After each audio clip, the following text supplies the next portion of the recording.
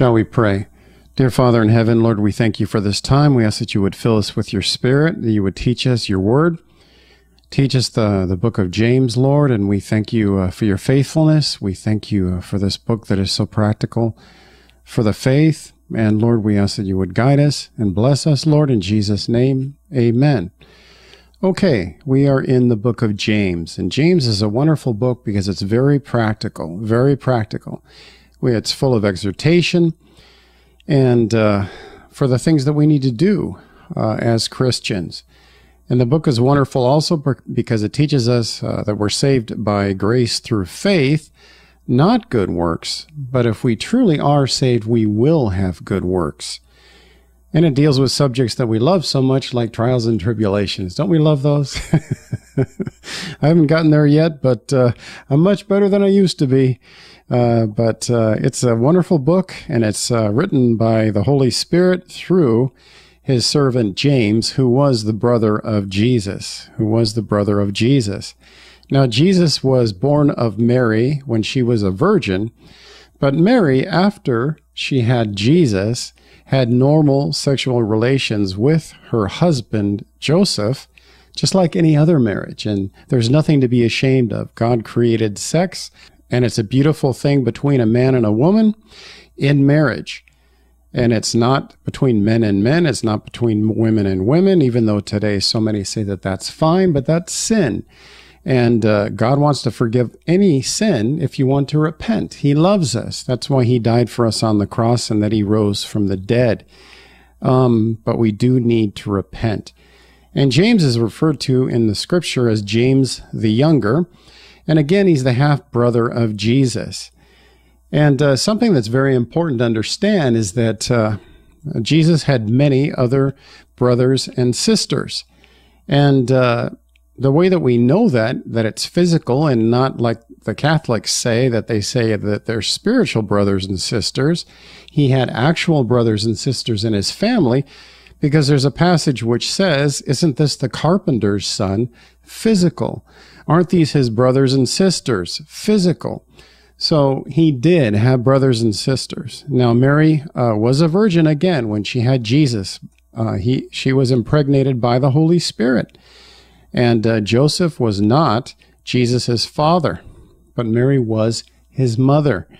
And so we need to understand what Scripture actually teaches about the virgin birth. It did happen, but Jesus did have brothers and sisters later. And so we begin with James 1:1. It says, "James, a bondservant of God and of the Lord Jesus Christ." Now, first of all, we see that James says that he's a bondservant of God and the Lord Jesus. Now, you don't put God and the Lord Jesus in the same sentence if Jesus is not God. I wouldn't say a servant of God and Ken. Oh, you laughed me out of the room. No, and he says of God and the Lord Jesus Christ. Jesus is God. Scripture teaches that he is God. And in this passage, he is on the par with God in this scripture. Another proof of the deity of Jesus Christ. And what's so wonderful about the term bondservant, it's a slave by choice. It's a slave by love. And so in the Old Testament, what would happen is that if you had a debt and you were in Israel and you were a Jewish person and you couldn't pay your debt, you could pay your debt by being a slave to that person. But the longest period of time that you could would be 7 years. And after that, you would have to be set free. But if you decided, I love my master, he's so good to me, I don't want to leave, I love my master, I want to continue serving my master with a bond of love. And that is the example here of James calling himself a bondservant of Jesus Christ, that we serve him out of love. And that's a beautiful thing. And the interesting thing is that the family of Jesus did not believe in him until after his resurrection. They even thought that maybe he was out of his mind, which is an interesting thing. But afterwards, obviously, James did. He was one of the early leaders in the church. And in Acts chapter 15, when they had a dispute whether or not Gentiles could be saved, God used him to teach that, yes, they could be saved and that they did not have to keep the law of Moses to be saved. And neither do Jewish people either. But in Acts 15, it specifically spoke about the Gentiles, that they were not to be put under the yoke of the law, that were under the new covenant, not the old covenant. The old covenant, which was with Moses, with the sacrifice of animals, which only covered sin, could not erase sin, but the new covenant, which was through the blood of Jesus Christ, glory to God, erases our sin permanently by faith in his sacrifice on the cross and that he rose from the dead. And so James says, I am a servant of Jesus Christ by love. And this needs to be our motive for service for Christ, always. Not to glorify myself, not to glorify my ministry, but to glorify God, our Father in heaven. That is to be our motive, our love for people, our love for the lost. And we have to check our hearts. Do I have a competitive spirit? And I want to be clear, we need to get that out of the body of Christ. We are not in competition with one another. If God is blessing another ministry better than mine, and it's a good ministry, praise the Lord. That's a wonderful thing. And we're not in competition, and I can't do something I'm not called to do. We need to realize that, and that frees me. That gives me joy in my heart that I can win my own personal race, which is with the Lord to fulfill what God has called me personally to do. And I can have the same or more rewards as a pastor if I'm more faithful or as faithful as a pastor. And nobody is more important to God. We're all equal in Christ. And the thing that I love is also that James did not say, I'm the brother Jesus and you're not.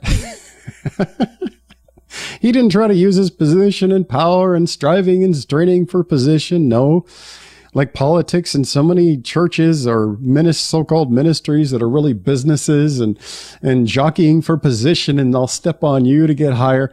No, he believed God. He just served God. He loved God, and God promotes in his timing. Humble yourself in the sight of the Lord, and he will lift you up to what he wants to do. And so it's such a wonderful thing that James says, I am a bondservant of Jesus Christ out of love for him.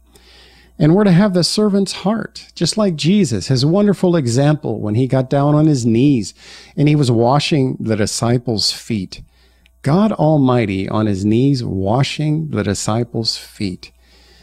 And how can I, or how can you ever say, oh, that job is beneath me, I'm not doing that, I'm too important, I'm too big? I don't think so. That's not my ministry, that's yours, I'm not going to help with that. No, we are to be servants of Jesus Christ, bondservants of Jesus Christ. And this letter, it says, written to the dispersed, the scattered, 12 tribes. And they're not lost, by the way. God knows exactly where they are. And so, anyways, it's a beautiful example. Be a servant of Jesus Christ. That is the example that we are to follow in Christ's example. James 1:2-4 says, My brethren, count it all joy when you fall into various trials, knowing that the testing of your faith produces patience. But let patience have its perfect work, that you may be perfect and complete, lacking nothing. And so what it says here is that I'm supposed to count it joy when I have really bad problems and trials. Woohoo! Can I have more? Can I have more? Just like potato chips. Can I have some more, please? Have you reached that point? I haven't. I'm better than I used to be, but still not there. But the wonderful thing about trials is that God does send them. Realize that. But he sends them for our good. And if we continue in faith and trusting in Christ, even though I don't understand many times all the things that are happening to me, and I look at the cross and I realize he loves me so much that he suffered for me. And if I keep trusting in him, then my faith will grow. And it says here that it produces patience. And why is that? Because many times we're like, okay, I got this faith thing wired and it's been 2 whole weeks and I'm doing good. Wait a minute, it's been 3 weeks. Uh-oh, it's been a year. Whoa, Lord, where are you? And then we have to finally realize, uh-oh, I got to surrender everything to Christ. If he wants it to continue, then praise the Lord. If he wants it to end, praise the Lord. And I need to surrender my will to his will.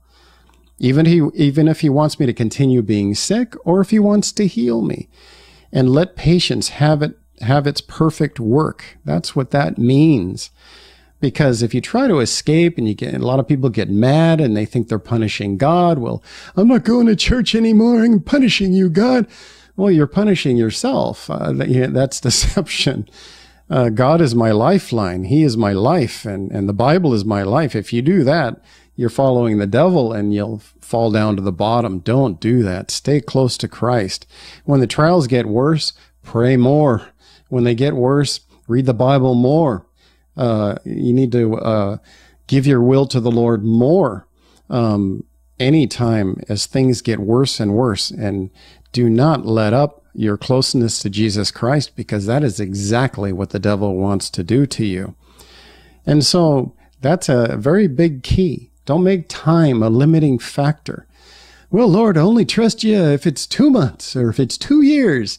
No, we have to surrender all to Christ. Whatever you will, Lord.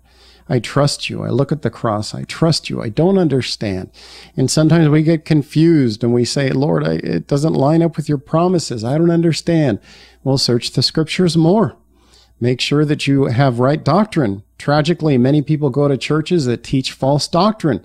They teach that God will always make you rich and always wants to make you rich and always heal. That's not true. And many people's faith has been made shipwreck because they are following false teachers. So be careful and let patience have its perfect work in your life, and then your faith will grow, and then you'll have joy and love and peace as you're surrendered to Christ and you praise him in the midst of the trials. And we all blow it, and we say, Lord, please forgive me. I blew it. I'm sorry. I repent. It's my fault. And then God will say, of course he will. And of course, it's better that we don't do that all the time. But we can still say, Lord, I repent again. And the Lord will say, of course, I love you. I will help you, of course. Just don't justify everything. And that just is not the right route to go. Because if you justify yourself, God cannot justify you. And so trials can give me joy because I look at what they produce, the fruit that they produce. Love, joy, peace, gentleness, meekness, kindness, brokenness, and a trusting in God that's at a deeper level, no matter what my circumstances are, that I have a deeper level of commitment, a deeper level of surrender of my heart to Jesus Christ. And this is also the way that God prepares people for ministry, by the way. I would love it if you were just born again and I'm ready for everything. It doesn't work that way. He has to train us and give us trials and tribulations, and we have to study the word and pray and get trained just like anything. And as we grow in Christ and surrender and love people even when they don't deserve it, that is what God teaches us. And we learn patience and surrender. And let patience have its perfect work, which means let the trial have its completion. And as that Nebuchadnezzar put Shadrach, Meshach, and Abednego in the fiery furnace in the book of Daniel in the Old Testament, what did they say to Nebuchadnezzar? They said, God can deliver us, but if not, we will not bow down to you, Nebuchadnezzar, nor your statue. And so we have to surrender to God's will and not put limits on them, and surrender to God's will. Of course, we do our best. We pray that God will heal us, or whatever the trial is. We ask God what he wants us to do, but we surrender to what God says. And just as Jesus said in the Garden of Eden, thy will be done, we need to do the same thing. Thy will be done, because you are God and I'm not. And so many times we start to give God advice, no? When I really think about that, I really start to laugh, I'm a flea on top of a flea giving God advice. Lord, I really think you should be doing it this way. No, I don't think so, God Almighty. And God's like, oops, yeah, you're right. I blew it. Sorry about that. I should have listened to you, Ken. Oh, no, it doesn't work that way. God knows everything. He loves you. He thinks about it eternity and mind, and that's how he does his decisions, based upon his infinite knowledge. And we live by faith. We live not by sight. We live by trust in Jesus Christ, that he's in control, that he loves me. And then I can have peace and joy in my trials. When I stop trying to manipulate and strive and strain to make things happen the way that I think they should happen, we do our best, but that's not the same thing as manipulation and striving and straining. That's different, because that's the work of the flesh. And the other thing that's very important that we will see is that if I finally surrender, well, then I can have wisdom. And I'm not thrown around in the storm all the time. And one minute I have faith and one minute I don't.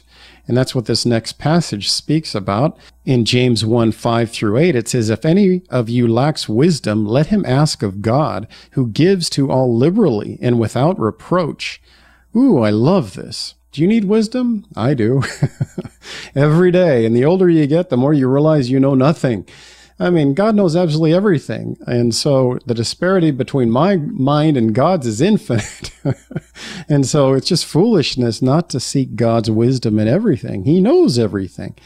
And I love it that he says liberally, which means he'll give you whatever you need, whatever quantity, without reproach. He won't make fun of you. He won't say, "Hey, Ken, you asked me that yesterday. I'm not going to tell you again. Forget it." No, without reproach. And it will be given to him, but let him ask in faith without doubting. For he who doubts is like a wave of the sea, driven and tossed by the wind. For let not that man suppose he will receive anything from the Lord. He is a double-minded man, unstable in all his ways. And so we are to ask for wisdom every day, all the time, in everything, God's will. In Proverbs 3:5-6, it says, "Trust in the Lord with all your heart, lean not unto your own understanding, in all your ways acknowledge him, and he will direct your paths." And what does that mean? That means I don't lean on my own understanding, my own mind. I do my best, but I can't lean on that because I don't know much. We don't know anything, so we do our best, but we don't lean our own minds. We lean on Christ, and we seek wisdom, and we trust in him to guide me. Even though I can't see anything, I say, "Lord, I know that you're guiding me. I can't see anything, but I trust you because I live by faith, not by sight." And so it says here, without reproach and in faith, without doubting. Now, how does this work, actually? Well, think about it. Why won't I receive anything from the Lord if I doubt? Well, first of all, we need to receive what God promises by faith. That we do need to do. But if I don't believe, or if I'm in rebellion against God, or if I'm not obeying God, and I have one foot in the world and one foot in the church, and I'm not going to be able to hear what God wants me to do. For instance, let's say you're a man and there's a pretty girl in the church and you want to ask her out.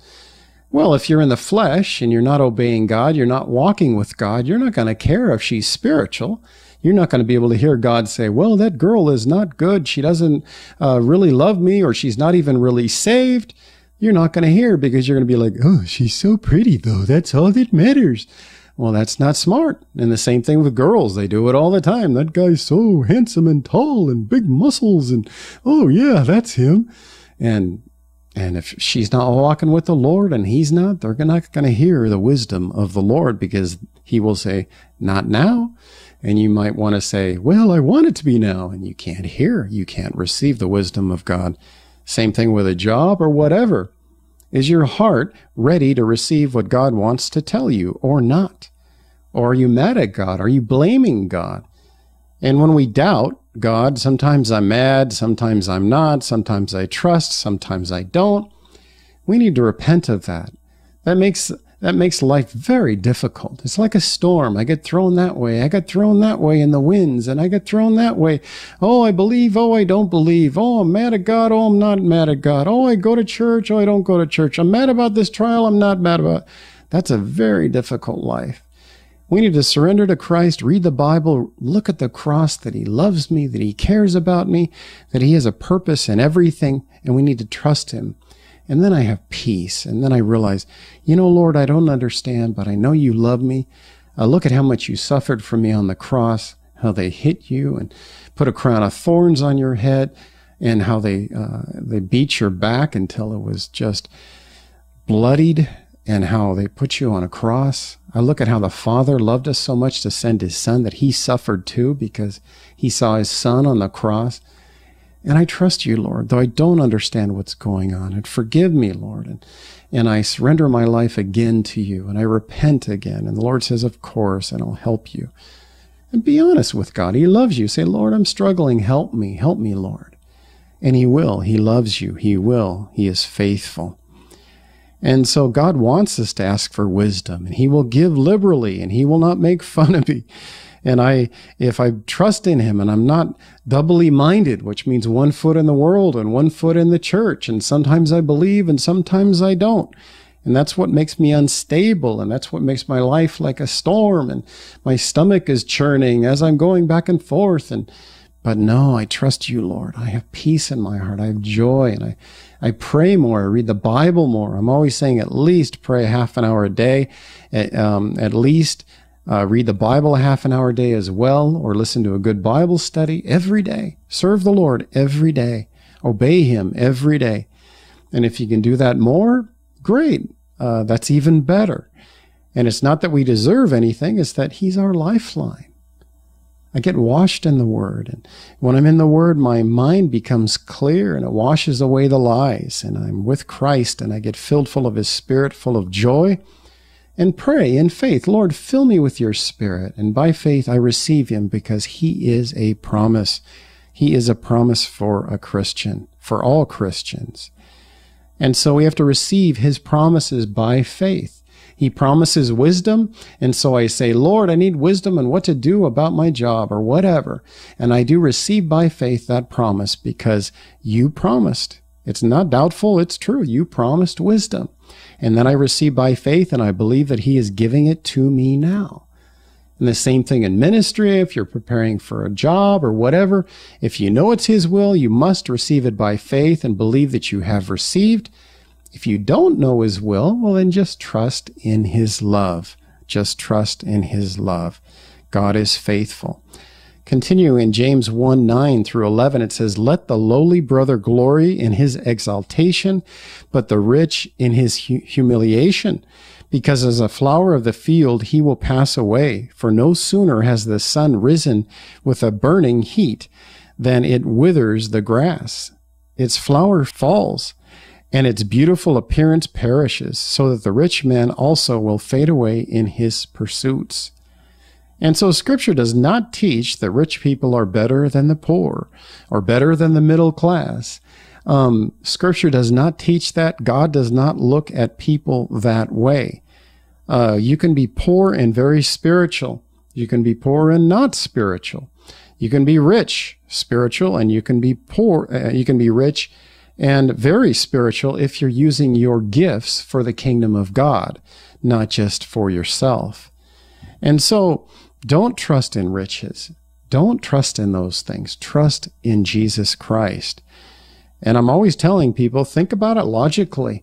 It does not make sense to live for this short life, which is, who knows? It might be tomorrow when the Lord comes back. It sure seems like it's close, but we do not know the day nor the hour. But we can know the times and the seasons. And I'm so busy thinking about, oh, I got to have that car, and I got to have that house, and I got to have those shoes, and I got to... Well, we need to live, of course, but think about that compared to eternity. And as I'm always saying, you can send it ahead.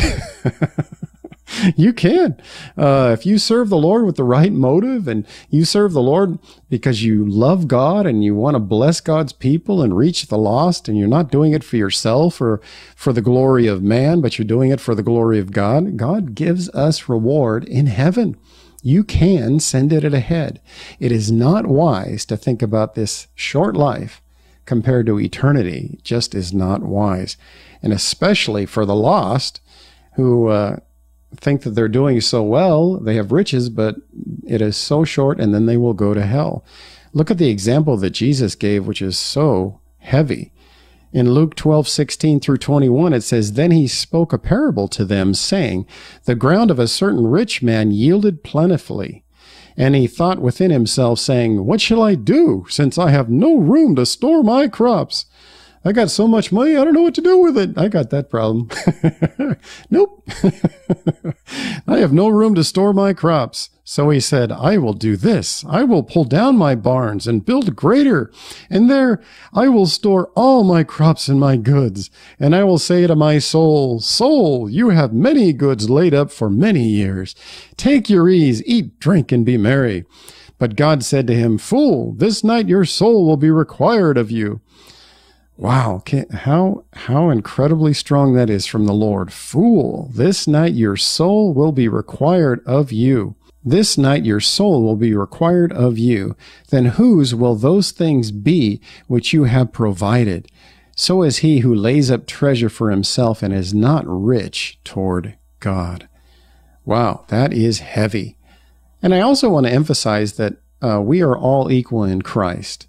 If you're faithful and your calling primarily is to pray alone in your house, and you're more faithful in doing that than a pastor is what his calling is, you can have more reward in heaven than the pastor. It's whatever we are called to do, and we are all equal in Christ. That's a pretty heavy thing about riches that we see here. Store them up in heaven, not for this short life. Use them for the ministry. Of course, take care of your family, but use what you have been given by God, your gifts, for the kingdom of God. And it's a trap. It's a trap. My mind always needs to be focused on eternity, That is what matters. And think about it. It's terribly selfish, too. There are people that are all around us, and they're going to hell. And I'm worried about, well, my couch is getting kind of old. I'm getting upset. Well, God wants to bless us, but we need to have the right priorities in life. James 1:12 says, Blessed is the man who endures temptation, for when he has been approved, he will receive the crown of life, which the Lord has promised to those who love him. And I love this. If we have victory over sin, God also gives us reward in heaven. And what a beautiful thing. He rewards us when we resist temptation in the power of the Holy Spirit. And the only way we will have victory is with the power of the Holy Spirit. Again, pray, Lord, fill me with your Spirit. Fill me with your power in faith. And stay in the Word. Stay strong in the Word. Study a lot. Pray a lot. Resist temptation when it comes in the power of the Holy Spirit. And God will give you the victory. And also know that to love God is to obey him. So many times people think primarily love is just hugs and kisses. Oh, I love you, I love you. No, that's not number one. Number one is deciding to obey God, deciding to love people. And these are not my words, they're the Lord's. John 14:15 says, If you love me, keep my commandments. If you love me, keep my commandments. Now, of course, there is the lovey-dovey side. There is that side of it, the hugs and the kisses, but it starts out with a decision. If my love is only based upon my feelings, those go up and down, don't they? James 1:13 says, Let no one say he is tempted. I am tempted by God. God does not tempt us with evil. He will never send a woman to go tempt a man to commit sin or to commit adultery. God does not do that. The devil and the flesh and evil men and women do that. God does not. God will send us trials. That does happen. But his purpose is for our good, to purify our faith, to bless our walk with him, our trust in him. But the devil does send temptations for us to sin. And so again, it says, let no one say he is tempted. I am tempted by God, for God cannot be tempted by evil. And I also want to be clear that being tempted is not sin. When you fall into temptation, that is sin. The devil tempted Jesus, but he did not sin and cannot sin. And so continuing in this verse, it says, for God cannot be tempted by evil, nor does he himself tempt anyone. But each one is tempted when he is drawn away by his own desires and enticed. Then, when desire has conceived, it gives birth to sin, and sin, when it is full grown, brings forth death. And so this gives the steps to sin. It's an interesting thing how it is put here. It talks about conception. It talks about desire. It talks about getting closer. And then it talks about a birth. And then it talks about full grown. So these are the steps of a life. And so what does this tell me? This tells me to stay far away from sin. Don't get close. So many people say, well, is it okay if I get really close to this sin and I'm still not sinning? Is that okay? Well, that's very dangerous. You're putting yourself in a position that you can sin. If you stay far away from sin, temptations of sin, the odds of you falling into it are far less, far less. And so, but you know how it is. If you get too close, here's a practical example. You refuse to forgive someone, and you've got that in your heart, and you're very close to sin. You're angry and it's building, and you refuse to forgive. And then you see that person, it's building and building. Well, then you might say some things that you shouldn't say because you're getting very close. Or you may do worse things. You may hit someone. So we have to forgive. We have to obey God. Stay far away from sin. Otherwise, it will grow until it's born. And it gives the example of being full grown. What does that mean? Well, if you continue in sin your entire life, it leads to death. What is that? Spiritual death. Can be physical death as well. But if you live in sin, you are not a Christian. You cannot live in sin and be a real Christian. That's what Scripture teaches us in 1 John. Now, a real Christian can fall into sin and say, Lord, please forgive me, help me. Of course. But to live in sin without conviction and justifying it, that gives birth to death. And the stages is that conception, and then birth, and then growing, and then full grown, and then death, and then spiritual death. So the question isn't so much, is this sin? The question is, does this please Jesus? Is this something that he would want me to do? And so stay far away from sin. And there's such a ridiculous carnal movement right now saying, well, let's let people get as close as possible, and that'll make it easier for them to get into heaven. You know, that's how it'll work.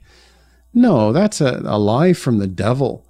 Many people are teaching it's okay to drink, and it's okay to watch bad things, and it doesn't matter, you have liberty.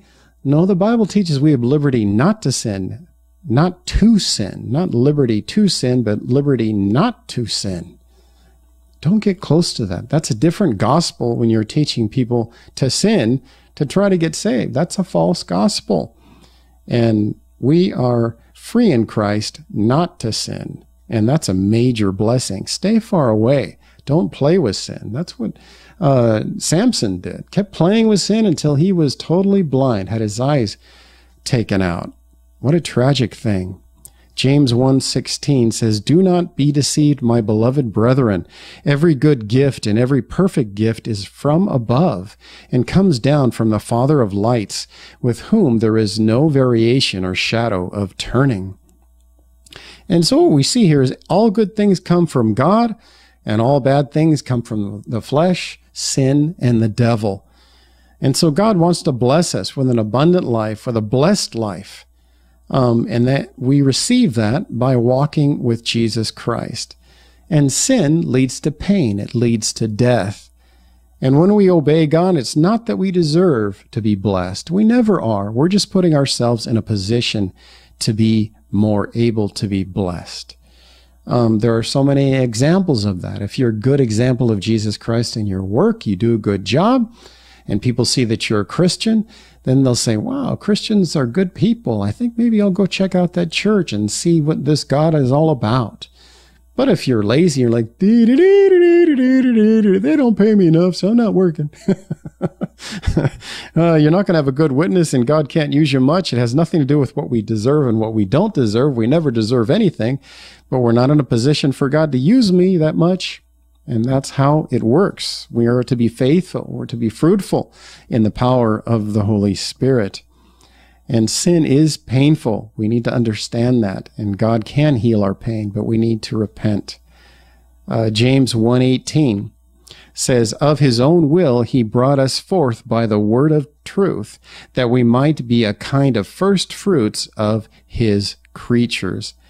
I love that. That's basically saying that God created me to be his friend. We're the first fruits of his creatures. He loves me. He wants to walk with me. He wants to be my best friend. He calls us the bride of Christ. He wants to spend eternity with us. Would you want to spend eternity with you? Or with me? Wow, God has wonderful love for us, doesn't he? What a wonderful thing. And so what we see here is that we are his creatures, brought forth by truth. By the word of God, we are born again through faith. Through faith. And God is the creator. He said, let there be light. And God said that all was good that he created. And so what a beautiful thing. And God loves us. He created us. We're all equal in Christ. There is no Jew. There is no Gentile. We are all one in Christ. There is no place for racism. God created us all in his image. And we have different roles many times in church and life, but God looks at us all as equal in Christ, through Christ. James 1:19 says, so then, my beloved brethren, let every man be swift to hear, slow to speak, slow to wrath, for the wrath of man does not produce the righteousness of God. Boy, is this something we need to learn, no? You have a problem, you get into an argument, and, you think, oh, I gotta win. I gotta win. It's like a boxing match, and I gotta win. What can I say? What can I say? How can I win? Don't fall into that trap of the flesh. Just stop and pray and keep your mouth shut. And I need to keep my mouth shut. And we need to pray and wait on the Lord how he would fix the situation, or if he wants me even to say anything at all, or if he wants me to use someone else to help fix the situation, or he may want me to keep my trap shut, my mouth shut the entire time. And be slow to speak and slow to anger, because then you have time to pray and wait on the Lord and decide. And if people insist on yelling at you, it takes two to fight. You don't have to yell back. And just say, I'm going to pray and let's talk about this later. And that is wisdom. Wait on the Lord. Wait on the Lord. The devil so much wants us to get into the flesh so that we'll say whatever he puts into our heads because we're too mad or too sad or whatever. God is faithful. We must wait on the Lord and ask God to help us during those times. Scripture even teaches that those who can keep their mouth shut are mighty. Isn't that interesting? You're mighty if you can keep your mouth shut, if you can keep your temper under control. Now, I'm not talking about people that are very timid, that never say anything. Of course, they never say anything. I'm speaking of people that do speak and that do open their mouths. And there is a time when we should, and there is a time that we shouldn't. And frankly, it's probably more often that we shouldn't, especially when it's not the way that God would have us to do it. It says in Proverbs 16:32, he who is slow to anger is better than the mighty. Wow. And he who rules his spirit than he who takes a city. That's amazing. And so we need to understand that. We need to understand that Scripture also says a soft answer breaks a bone. A soft answer turns away wrath. It says in Proverbs 25:15, by long forbearance, a ruler is persuaded, and a gentle tongue breaks a bone. Wow, this is so different than the world. And so don't let the devil draw you into the flesh, that you're in a yelling match and going back and forth and trying to win. And you don't win that way. You lose. And you say things you wish you had never said. And then you have to pray, Lord, please help me fix this situation. And we continue in verse 21. James 1:21 says, therefore lay aside all filthiness and overflow of wickedness, and receive with meekness the implanted word, which is able to save your souls. And so what the Lord is saying here through James is that we are to remove the evil of the world from our lives and replace it with things that are spiritual, such as the Word of God.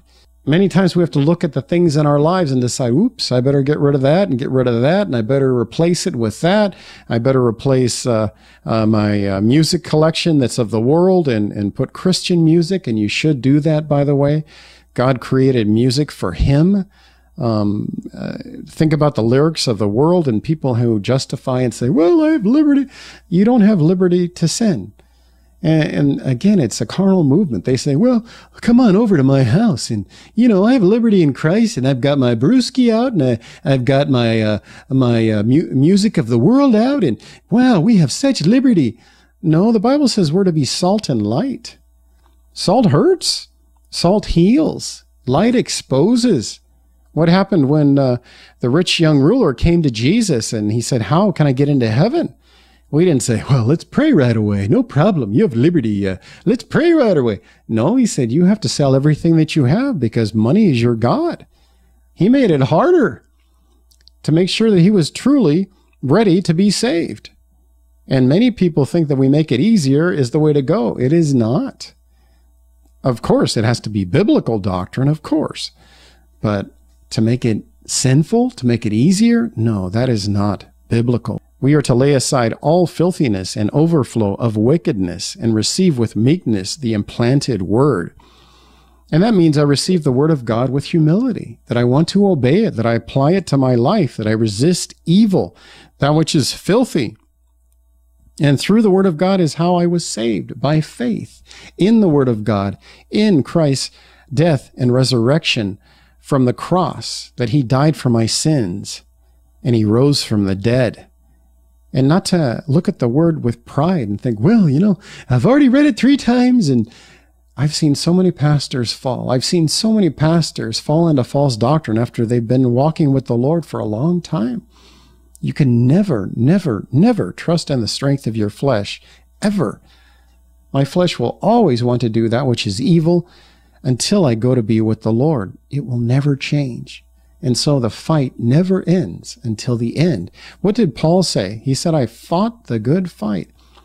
It's a fight. It's a spiritual battle. And we must use spiritual weapons. And so many people don't treat it that way. And that is very, very dangerous. We only grow spiritually through the Word of God. We only win with spiritual weapons. James 1:22 says, but be doers of the word and not hearers only, deceiving yourselves. For if anyone is a hearer of the word and not a doer, he is like a man observing his natural face in a mirror. For he observes himself, goes away, and immediately forgets what kind of man he was. And so this is what happens when you get up in the morning. I get up in the morning and I look in the bathroom, I look in the mirror, and I see what, I got to fix my hair and I got to wash my face. I'm dirty. Got to brush my teeth. But if I look in the mirror and I say, uh-oh, big trouble, and I just walk outside and I don't do anything, well, I'm going to be in trouble, right? Well, it's the same with the Word of God. God convicts us. I go to a Bible study. God speaks to my heart.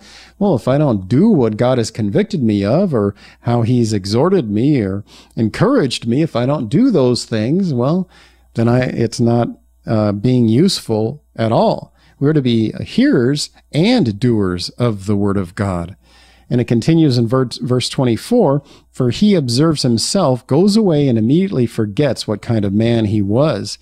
But he who looks into the perfect law of liberty and continues in it, and not a forgetful hearer, but a doer of the work, this one will be blessed in what he does. Again, the law of liberty is the law of liberty not to sin, not to sin. He has freed me from sin. He has given me the power of his Holy Spirit to repent. But we must resist sin.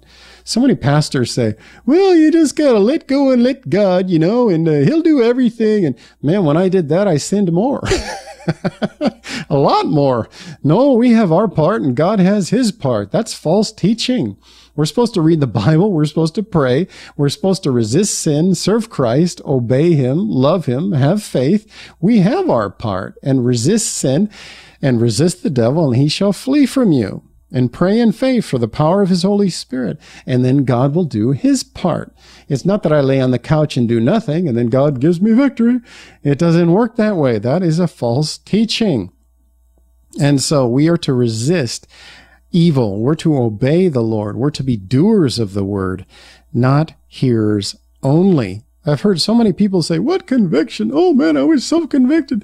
And I went home and they didn't change anything. Everything the same. That's a tragedy.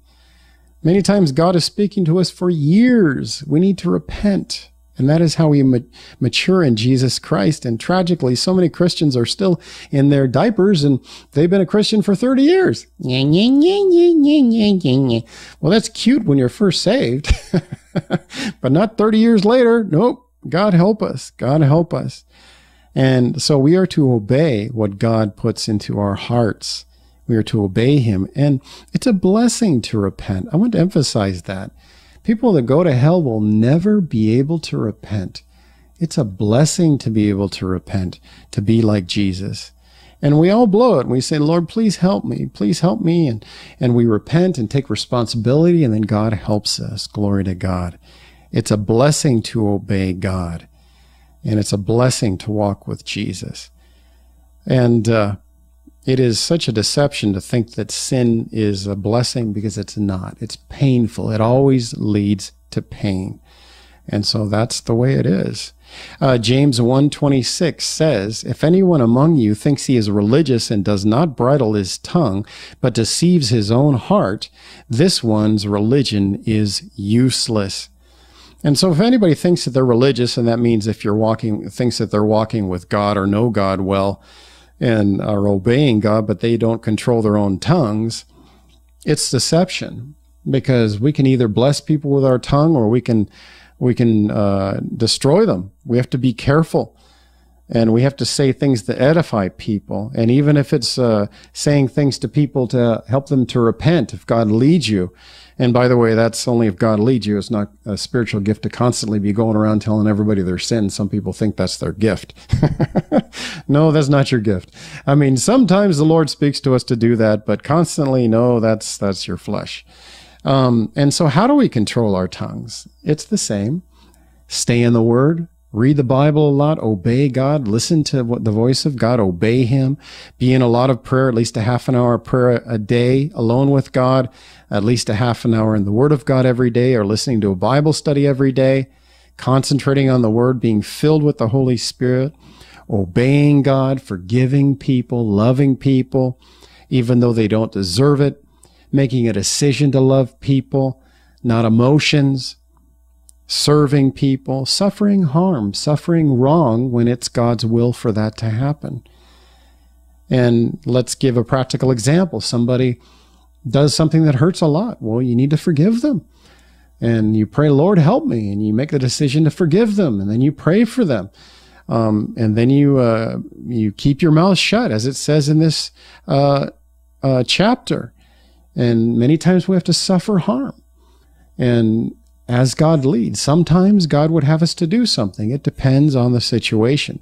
But vengeance is the Lord. We're never to seek vengeance. Vengeance is mine, saith the Lord. That's what God says. So seeking vengeance or revenge, we are never to do that. That's God's place. James 1:27 says, pure and undefiled religion before God and the Father is this, to visit orphans and widows in their trouble, and to keep oneself unspotted from the world. And so I love it again that James is so practical. He says, well, if you really love God and you really love his people and love the lost, well, you'll see fruit. We're not saved by good works, but you'll have good works if you truly are saved and you have love for God and for his people and for the lost in your heart. You'll visit orphans. You'll visit widows. You'll help people that are in need. You'll keep unspotted from the world. Again, so there's a carnal movement now that they think somehow it's more spiritual to be carnal. It is not. Well, I'll just drink my brewski and I'll put on my heavy metal rock music of the world, and I'm not legalistic. I'm not religious. No, you're just carnal, or you're not saved. I don't want to offend people, but that is just the way it is. Most of the people that I have seen that have that attitude, they only care about themselves. They don't care about hurting other Christians or being a bad witness. They really don't. They only care about their so-called liberty. You don't have liberty to sin. You have liberty not to sin in Jesus Christ. And that is such a blessing that we don't have to sin. Keeping ourselves unspotted from the world, visiting orphans. And I want to emphasize, it's wonderful to visit orphans, but that's not the only thing. There are many, many, many ways you can serve Jesus Christ. Giving out tracts, supporting the church, serving in the church, being a wonderful example of Jesus Christ in your work, being a wonderful mother or father or husband and wife, being an example in everything, and not feeling bad because I'm not on the worship team or I'm not a pastor. We're all equal in Jesus Christ. We are a body. We have different callings, and nobody is more important than others. And do as God leads, and get the gospel out, and get the word of God out, and right doctrine. Those are so important. Time is short. And it seems that Jesus is coming is very soon, but again, we don't know the day nor the hour. And we're not to love this world.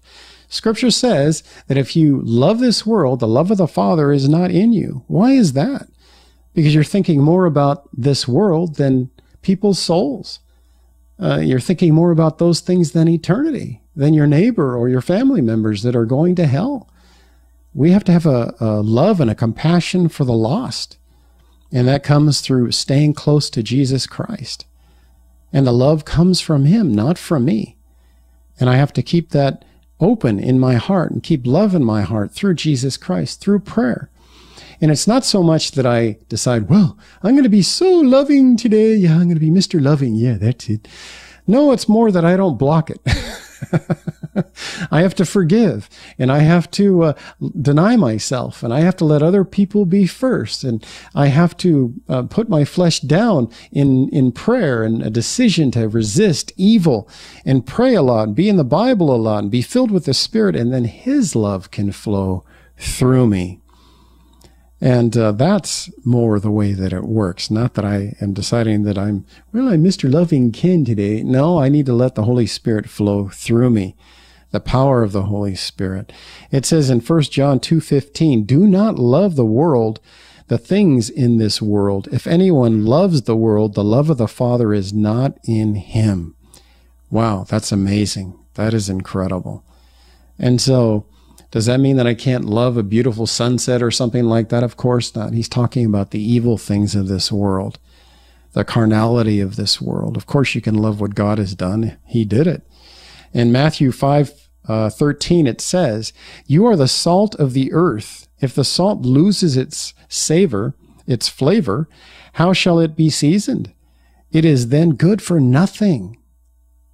It's good for nothing, but to be thrown out and trampled underfoot by man. What does that mean? That means if you're so carnal that salt no longer stings, it no longer heals. If people feel comfortable and they're cussing around you and they're just drinking their brewskis and you're just like them, just like the world, well, then the salt has lost its flavor and the light no longer is there. And so we need to repent and we need to be apart from those things. Now, of course, we are to evangelize, and we can have friends in the world, but they're not to be our best friends. They're to be our friends in the sense that we want to evangelize them, not just to hang out. Because if you do that, you'll end up changing more and more carnal. Our best friends are to be Christians and business partners, and of course, marriage is supposed to be godly Christians. We're not to be unequally yoked. And Scripture says, what fellowship does light have with darkness? If you're comfortable with darkness, something is wrong. Maybe you're not saved. I was fake for a long time. I went to church and I believed, but then on the weekends I'd go partying with my friends. I wasn't saved, but I did believe. Jesus wasn't my Lord yet. Now, if someone is listening now and you're in that category and you haven't repented yet and Jesus is not your Lord, he's not your boss, you really don't live for him, you can repent today and invite him into your heart and make him your Lord, your Savior, which means he will be your boss. You'll obey him. And Savior means that he will save you from your sins through his death on the cross for your sins, and that he rose from the dead. And you can pray with me by faith, and you can be saved, and he'll come and live in your heart if you're sincere in your heart. Shall we pray? Dear Father in heaven, I do believe that Jesus died for me on the cross and rose from the dead. I give you my life. I make you my Lord, my boss, and help me to repent of my sins. Fill me with your Spirit. Forgive me for all that I've done in my life, Lord. Thank you for the gift of salvation that's by faith, it's not by works. Thank you, Lord, for your forgiveness. And for us that are already Christians, help us, Lord, to walk with you, to trust you in the midst of our trials and tribulations, that we will grow in the faith and to be good examples of Christians everywhere, in the job, in the home, everywhere, Lord. Help us by the power of your Holy Spirit to resist temptation, to put off the evil things of this world. And we thank you for all of these things. In Jesus' name, amen.